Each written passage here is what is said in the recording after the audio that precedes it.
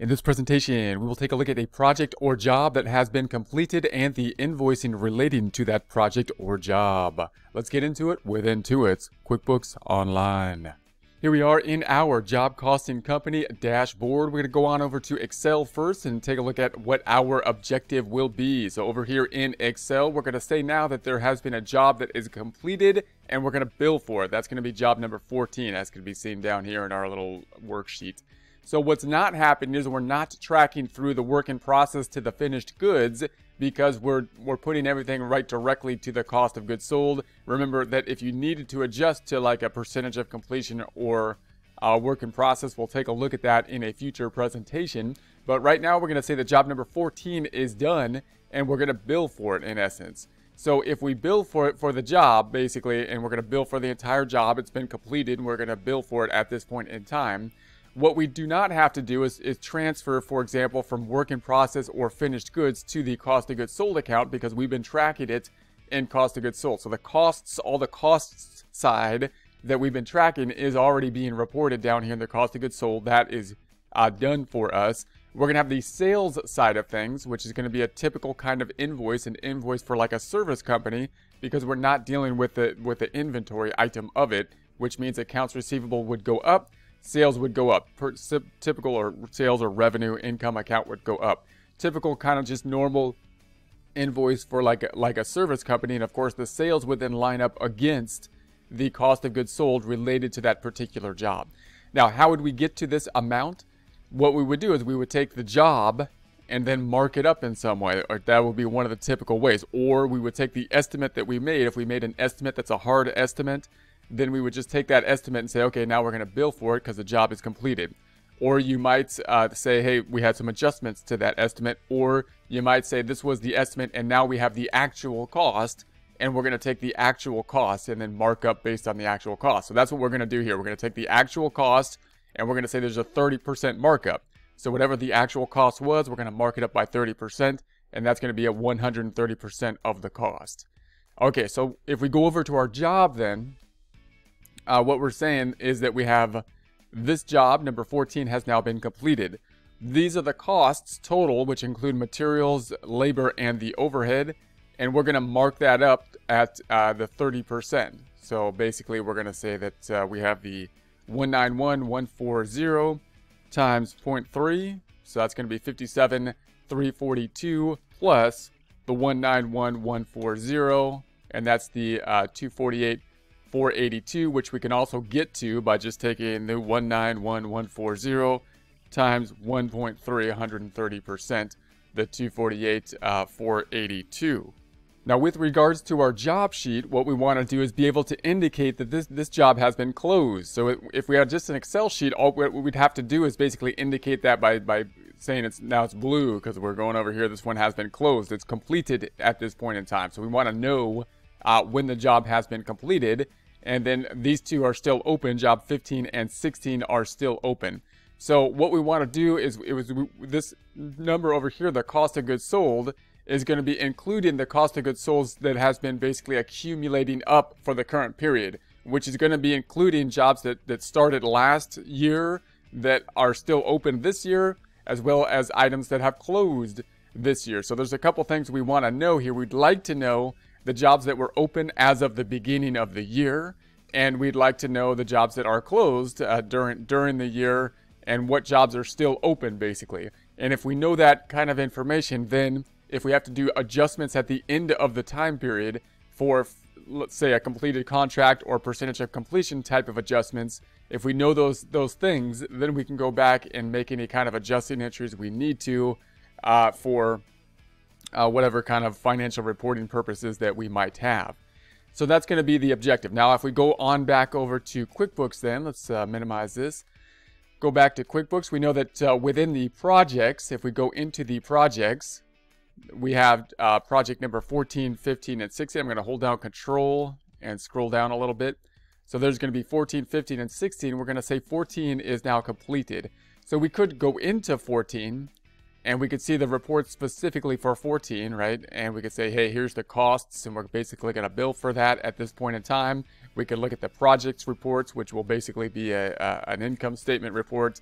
that is just for that particular customer or project. And we could go through the billing if we so choose and bill by basically item by item, making the invoices. So that's going to be our items here. And once this is closed, then we could sort up top and say it's going to go from in progress to a completed contract. Now, we'd also, like I said, we'd like to know the jobs that were completed in the current year. So you may actually also go into, you could just edit the name, which I might just put in the name here, that job number 14, and then indicate whether it's opened or closed and possibly the date that has been opened or closed, right? So that I'm going to say that this was closed on, you know, let's just say 1 and 20, somewhere in January, right? January 2020. And so I'll keep that so I can indicate, hey, this job was closed in the current year. So I'm going to go ahead and actually save that. And then I could indicate here that the job has been completed at this point in time as well. And then if I go back to the all jobs, I can see that information in here. It shows me just the in progress jobs. And if I want to see all statuses, then I can go here and see all statuses. Alternatively, you might, if you have a lot of jobs, keep the status open or as not completed until basically the end of the year, so that you can easily look at your job status over here and see everything that had been opened at some time throughout the year, if you need to make any kind of adjusting entries at the end of the year for financial reporting purposes or tax purposes to be converted to a completed contract or a percentage of completion, some kind of adjustments, because then you can show the beginning balances, like I say, the ones that were still open last year and this year, and then the jobs that were open this year and the ones that were closed. So those are a couple methods that you can use. So we have that, and then we're going to make an invoice to basically bill for this. So obviously we're going to make an invoice, and what we want to do is take, like we say, that 191, 140, which of course is the same as we had here, 191, 140, and then mark it up by that 30%.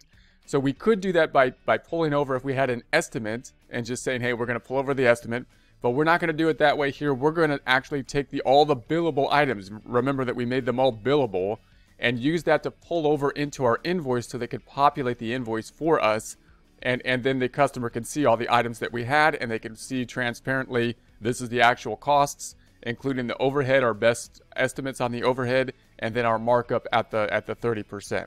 So let's do that. We're going to say new. I'm going to say invoice.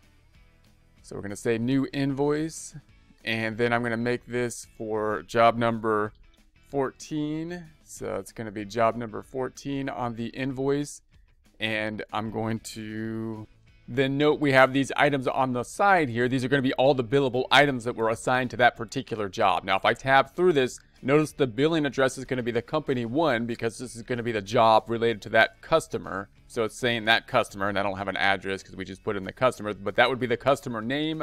Terms, we'll keep the terms there. We're going to say the invoice date, I'm going to say is 01/31/20. And so the due date is going to be 3/1. We'll keep that. And then we're going to say then that I'm just going to add these items over. I'm just going to see what they have. I'm going to double check them to what our status is, but I'm just going to be adding these over now. And once added, I'll double check them to the actual job so we can see that they pulled everything over properly. So I'm going to say let's just add these in here. I'm going to say add that, add that, add that, add that, add that.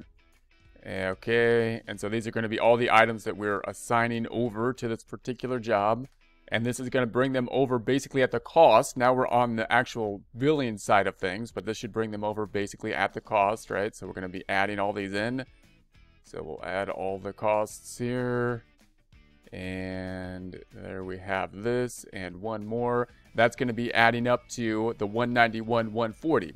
I would double check that to the job now. I'm going to do that by duplicating the tab up top. I'm going to right click on the tab, duplicate the tab, and then I'm going to take a look at the projects so we can go into the projects and just double check that the costs of the project should now be lining up to the items now on our invoice. Now if they don't line up, then maybe you didn't we didn't click something as billable on the invoice or something like that. That's okay. We can go figure that out and find it, and then simply add it to our invoice here. So if I go into job number 14, I'm going to say I want to see all status jobs, and we want to then go into job number 14 here. And then if we double check job number 14, we're going to say, yeah, it should be 191 140. And again, if it doesn't include some of these items, if I can just find what I'm missing by going into the materials here, and then add that information to the job as needed. But here it looks good. So we're at the 191 140. If I go back over here, in other words, 191 140. Here's all the items. I'll go through them slowly. So, I mean, if you wanted to add them up, if you're missing any of them, then you can add these. And this gives, of course, a full detailed list of all the items that were put in and involved in job number 14, so that we could be as transparent as possible. These are going to be the actual costs that we have and the best estimate that we have for the allocation of the overhead. Then we're going to mark it up by the 30%. So I'm going to say there's going to be a markup for us of the 30%, and that's going to, of course, simply be and we could actually calculate it in here, I think, if I say this is going to be the 191,140 times. No, they won't let me calculate it in there. All right, that's okay. We'll pull out the trusty calculator. Trusty calculator is going to say 191,140 times the 0.3. That's going to give us the 57,342. So let's put that in here. The markup is going to be 57342, and this is going to be the markup, and the markup is 30%. So we could just kind of note that, and that'll bring the invoice up to the 248,482. That should then match what we had in our journal entry, right? The 248,482. That looks good. So let's go ahead and record this. What's going to do? What is it going to do when we record it? It's going to be increasing now the accounts receivable by that amount, and then the other side is going to be going to the revenue account. Should be increasing revenue. So let's go ahead and do that. I'm going to say save and close. So we'll save and close this item. Then we'll go on over to our financial statements. So let's go over here to the second tab now. Let's go to the second tab. Let's go to the reports. Within the reports, let's then look at our favorite reports. Let's look at the balance sheet reports. I'm going to be opening up then the balance sheet. So we are in January. So as long as we're in 2020 or till the end of 2020, we are good. We're in 2020. I'm going to close up the hamburger. I'm going to hold down Control. Scroll up just a bit. Let's get it back up to that little even further, like to the 125. The 125. I think I went too far now. No, that was right. That's where I like it. All right. And then we're going to go down and we're going to say that the accounts receivable here is now at that 248,482. So there it is at the 248,482. And here's our invoice that we just made. So if we scroll back up, then the other side is going to be on the income statement. Let's go back to the first tab so that we can then open up the income statement, going down to the reports on the left-hand side with, of course, that hamburger open. We want to go to the income statement, the profit and loss, the P&L, all, different names for the same thing. And then I'm going to close up the hamburger, and then we have the income. There's the income, the 248,482. If we go into that item, then we have job number 14 and all of the detail for job number 14 within it. So that looks good. So then I'm going to go back on over. And so there, now we've got that detailed information with the revenue involved as well. Let's go ahead and sort this report now, or give us more detail. Let's take a look at this report, and we want to take a look at it by customer now and run that report, which is basically by job, right? It's going to give us the jobs. So there's now job number 14, which I gave the date that it's basically closed on within the job number, and you might want to put like a C in front of it, C, or to make it closed or open or something like that for an indication within the name, because that can help you a bit in the sorting of it. So then if I just scrunch up the cost of goods sold, if we were to scrunch these items up, keep on hitting it twice. Then it'll give us basically the net profit here. And of course, we only have net profit on job number 14 because we haven't been billing job 15 and 16. And then if we want the detail, notice all the sales went into just one line item, even though the invoice is showing all the detail on the invoice. Cost of goods sold, however, still shows all the detail within it, so that we're breaking out all the cost side of things. So here we have all the cost of goods sold information, so that looks good. Also note that if you wanted more detail on the sales side, when you set up those double-sided the double-sided items, then you could set up different sales items in a similar way as we did with the cost of goods sold. But you don't want too many, typically, sales items, sales accounts up here. You want to break out the cost account oftentimes, but not too many sales accounts. In other words, you don't want to be breaking out a sales item for every like material item or anything like that, typically. So just be aware of that. That's going to be the general case up here. So we've got the materials, and then we've got the overhead, and then we have our totals down below. So the total for all jobs at this point is the 425,518. If I go back to the second tab, scrolling down to the equity section, there's the 425,518 here in the net income. Going back to the first tab, I may want to know, however, for the entire life of the job or any open job that was in this period. So to do that, I can then say, okay, let's go back to 2019. Let's go to 2019, run this report. And now we're going to have the information for the jobs that were open throughout that entire time period that were open prior to this, right? And so now we've got the net job here, the net profit for the total job up to this point in time, and then these jobs here. If we looked at the total cost of goods sold, we're going to have the cost of goods sold for all the items that were, open through that time period. Now, if we wanted to sort this information, note if you go up top and say, I want to customize and sort this information, we could go to the filters down here, and we can go to the filter by customer. Now, if we filter by customer, then we can choose the customers we want, and this is where it's kind of useful to be indicating that, the dates that the job was closed. Because I might want to be filtering and look at all the jobs that were open in 2020, at some point in 2020. And this little indication here saying, hey, it was closed in 2020, but if I still want to see it, because I want to see the open jobs that were still open in the current period, then I can choose this item.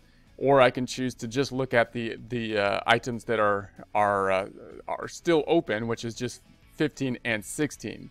So that can be a useful feature. Note that this report, it's funny that you can't really sort it. There's no way to sort it that I can see by the status, meaning whether it be open or closed status. You can see the status, of course, if you go to the projects tab, you can see the different statuses. And once you pick up the different statuses, you can go in here and then select the jobs that you want, whether they be open or closed or not.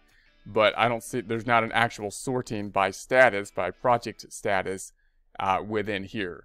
So in any case, you could sort in this way. So if I just want to look at the open jobs, I could select these jobs that are open. We can then filter and say, okay, that'll remove the closed job. So it's useful to have the indication that it's closed basically in the title, so that you can know when it's closed, and it's useful to have the date of closure in the title so that you can have an indication whether it be closed in the current time period or not. Now, I'm going to right-click on this tab again, right-click on this tab up top, and duplicate this tab. I'm going to go back to the tab to the left, and then open up the hamburger, and then go to the projects. So if we go back on over to the projects here, and close up the hamburger, you'll note, of course, within the projects tab, I'm going to hold down Control and scroll down a little bit, or get it back to, let's say, let's get it back to like 80 so I can see the projects down here. Within the projects tab, you can then sort by projects and project status. So these are all the in progress, which is the default. If I then go into it and say I want to see all statuses, then we see all statuses. And if I wanted to go into just the completed ones, then we're going to see this item that is completed. So I'm going to go into all statuses. So that's great, but like I say, if you needed to convert from the system we're using now to like a completed contract where you need to put a work in process account in there or something, or a percentage of completion, then you'd like to be able to see not only the ones that were closed, but the ones that when they were closed, if there were jobs that had activity in the current time period. So I'd still say that you may want to go in there and do some indication by like the date of the job. So somewhere prominently in the name, if possible, it might be useful to put the the date of the close of the job, maybe just the month and year indication, and that can help you to sort your reports here. And then after the year closes, maybe then you change the status to completed at the end of the year. So anything that closed in the year, then change the status to completed, possibly at the end of the year, and that might make it a little bit more easy to sort your information, and you can sort by jobs that are still open, and then you can filter out the ones that had been closed during the year. So just a couple kind of different ways you might want to think about sorting the jobs that will be open and closed, just depending on what your reporting requirements will be at the end of the year. So that's going to be it for now. Let's get out of here.